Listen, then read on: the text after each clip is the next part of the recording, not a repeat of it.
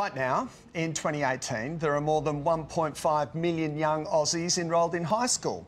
But a new national survey conducted by the group Year13 has discovered the majority of students will struggle with the transition to life after school. Yes, the report also found that Gen Z have a lack of confidence in the schools they attend, their career options and the life skills needed to survive in the real world.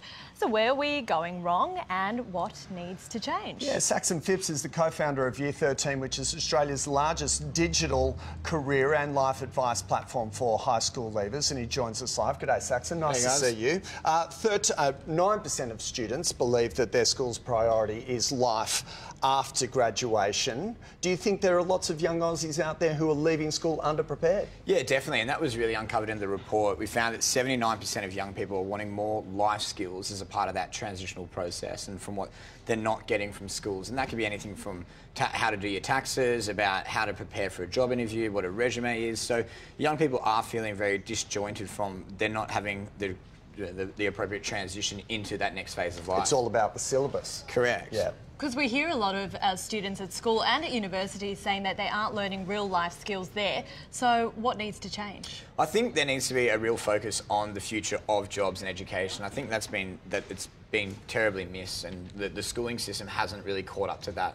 I think we're seeing a lot of traditional paths they're going to be redundant in the next 5 to 10 years, and it's like that hasn't been met in kind of the delivery of content to young people around what how to make those right decisions. Yeah, so you're more referring to, I guess, things like technology. Are we not keeping up with that? And I guess the traditional forms that we're seeing now at university are going to be obsolete the more technology advances. Definitely.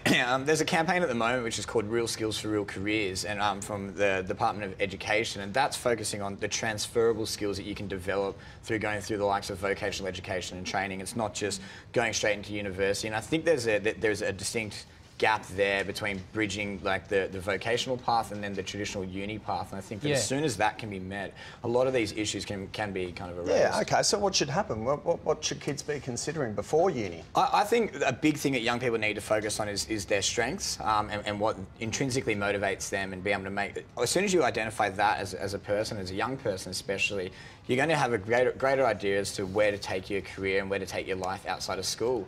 It's really hard to be able to be, say 18 or 19 and be able to know exactly what you're meant to do when you've been in school for the past 13 years. Oh, of course, so mate. Of course. As soon as you can identify that, you're far better off. Yeah. Is it just our system that needs a shake-up, or is this on parity with what's sort of happening around the world as far as going from school to university? Yeah, it's interesting, and we've done a lot of research and looked recently into different markets and what's happening around the world. And some of the leaders have been like over in Germany and over in Sweden. They've been phenomenal in terms of kind of raising the profile of vocational education and training and putting that on the same path as university. And also acknowledging the transitional process that that industries are going through.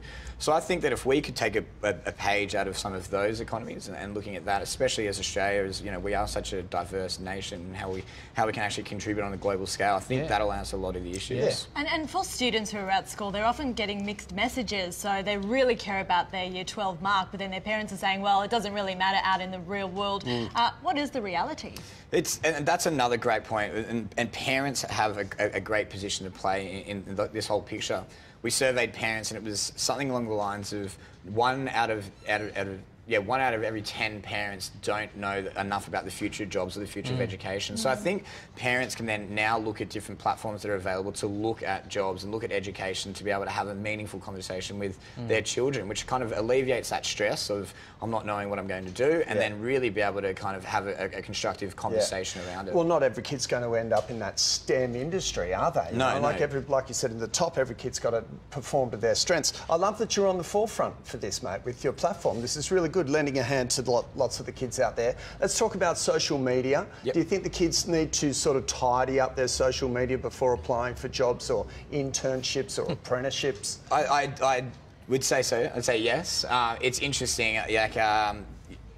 social media has a massive part to play in all young people's lives, and so when I know of a lot of employers that do look at their social accounts and just see what they're at, so I would suggest to a lot of young people to definitely give it a little haircut before you go out. I think I need to give myself one as well. No, you look good, mate. Delete Fantastic. those crazy photos of Instagram. Exactly. Awesome job. Thank you very much, Thanks for having me, Saxon. guys. Good to talk to you. For more information about Year 13 and the report, please just head across to our website.